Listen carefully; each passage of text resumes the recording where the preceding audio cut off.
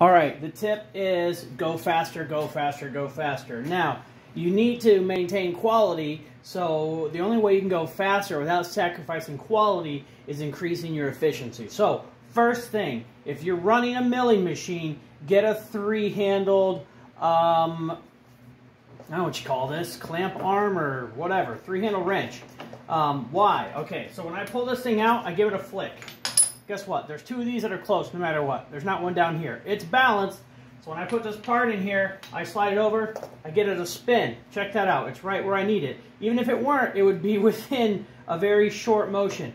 I can grab with two hands. I can crank it down. Also, put a stop on the top and the bottom, right? Additional travel in your hand is time, right? You've got to find the small things that reduce time. One thing I'm not going to reduce is how fast I actually cut the metal. I'm going to save all my time in loading and unloading, clamping, unclamping, how far I'm air stroking. That's how you save your time. You stack your parts on this side, you put your finished parts on that side. So you need to be efficient. Also, never do one part at a time. If you're going to make it, you need to make at least 30 of whatever it is you're making. Okay? You've got to get the efficiency at its absolute best. That's how you make money in a small business.